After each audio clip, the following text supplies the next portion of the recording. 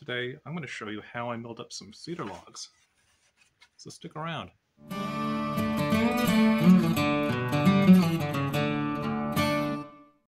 few weeks back, I acquired some cedar logs. These were small diseased trees that came from a residential property. The wood was bound for the shredder anyway, so I decided to save a few 7-foot sections. Now my plan was to make some small dimensional lumber. This is the perfect opportunity to try out my Alaska chainsaw mill.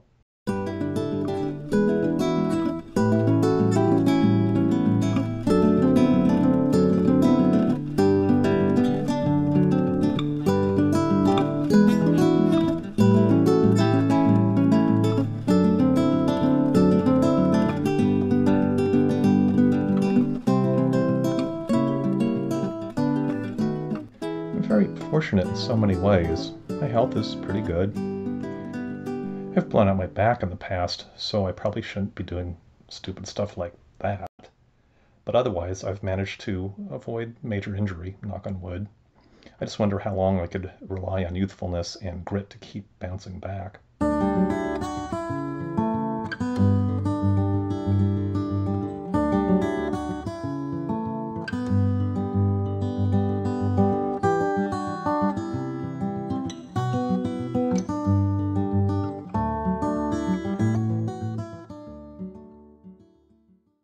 Now, if you're not familiar, an Alaskan mill is this doohickey that clamps onto your saw bar.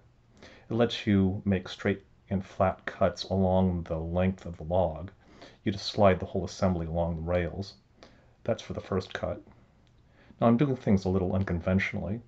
Normally you'd run a big beefy saw for milling. No, actually more like that. Unfortunately, I'm not so blessed in the saw department, so I have to use my little farm duty saw. I figure I can get away with this because I'm just cutting small softwood. The other issue here is I don't think I could safely attach guardrails to a 7-inch log. There just isn't enough meat to grab onto. My solution was to make this block and board deal where the guide rail is independent of the log. I set up a stack of blocks on either end. The board supports the mill assembly, which allows me to make a rip cut. There's a third stack of blocks off to the side so I could swing the board away from the log. This lets me mount and dismount the saw. It's a lot simpler than it sounds, actually.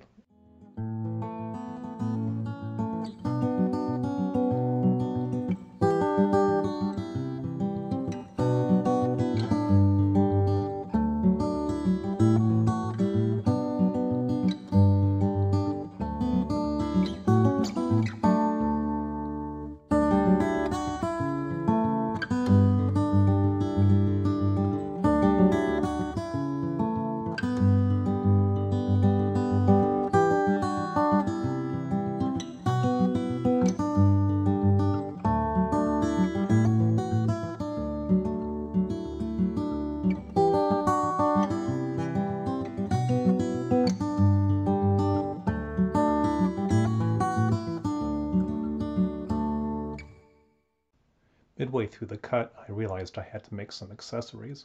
I needed some wedges to place on the kerf to keep the log from pinching the bar. It was easy enough to make the wedges on the bandsaw using some scrap wood. I also had to make some feet to hold the log stable when cutting. Again, this was super easy, just screwing some scrap wood together. I decided to make only one cut per log. You just lose too much of the wood in the kerf if you were to make multiple rips in a log that's only 7 inches wide. One rip gave me 2 half logs, which I can continue milling using other tools. That'll be for a future video. Alright, here's the big reveal. The cut is nice and flat, but there's a fair amount of chatter, mainly from the log bouncing around. Maybe there would be less chatter if the rail were attached directly to the log. There's a bad punky streak from bark inclusion. Otherwise, the grain is pretty nice, particularly in the hardwood. So overall, I'd say I'm pretty pleased how this came out. 1 log down, 2 to go. If you get into chainsaw milling, just be prepared to do a lot of fiddling. There's just a lot of bolt checking and chain sharpening between cuts to make sure everything is running smoothly and safely. I'm sure you'd get pretty proficient if you do this all the time, but even so, I can't imagine making dozens of cuts in a day. And here's the second reveal. This one came out better. There was a punky hollow end, but that didn't go too deep. The rest was pretty much solid wood. Alright, on to the third log. Enjoy some uninterrupted chainsaw bliss.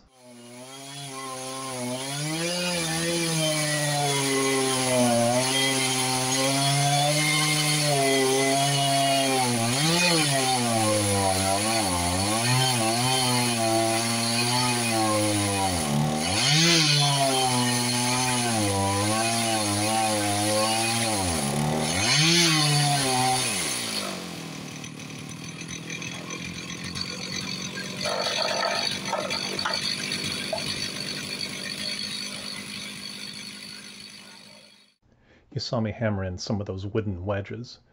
Those keep the weight of the log from pinching the bar. You can tell from the sound of the saw that it's actually going pretty well. It only bogs a few times where the log rocks and it pinches the bar. Other than that, that little 59cc engine is doing pretty well. All in all, it took about 2.5 minutes to get through a 7-foot log. Now, it turned out this log had a long soft streak, kind of like the first one, but again, there's plenty of usable wood here. I ended off the day using a 4.5-inch wood carving disc on my angle grinder to strip off most of the bark. Now, this thing is pretty aggressive. It can run away from you if you jam it into the wood at the wrong angle. You just have to be extra vigilant, just as you would with a chainsaw. All that was left was to seal the ends and stack the wood. It would have been best to use anchor seal, but I didn't have any, so I just used old exterior latex paint. Here I am stacking and stickering the wood. You put these wooden slats called stickers between the slabs to promote air circulation. Altogether, it took 2.5 days to process 3 logs. And we still don't have finished lumber, just some half rounds. So cost-wise, you'd definitely be better off just buying some cedar planks from Home Depot. But gaining experience using a chainsaw mill, I'd say that's a win.